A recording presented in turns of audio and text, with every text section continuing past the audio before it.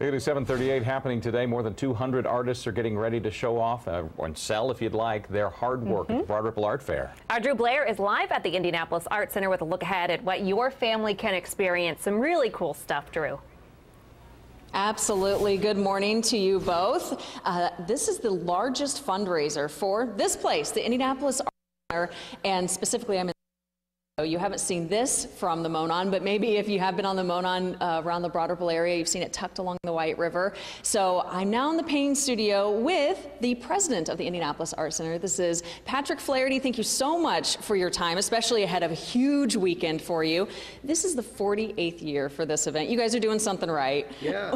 What is it that you think has people coming back year after year? Well, the 48th One America Broad Ripple Art Fair is our largest fundraiser, but it's really the artists, the music, the food, just the Hi. How are you? Oh, see this much quality artwork and just any time of the year. So experience here that keeps people coming back again and again and again. How special is the Art Center in this community? Why should you want to support what you do?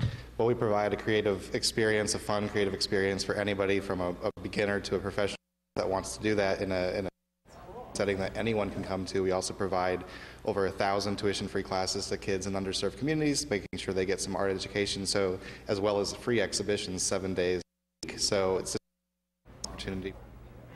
That's Drew Blair reporting on the Broad Ripple Art Fair, but she's hoping, we're going to try to work all these kinks out, and then she's hoping next hour to talk to actually some of the artists. But this is all the information for the event going on this weekend. More than 225 artists and artisans at the Indianapolis Art Center. That's 820 East 67th Street. If you've never been there, it's just a cool place to go look.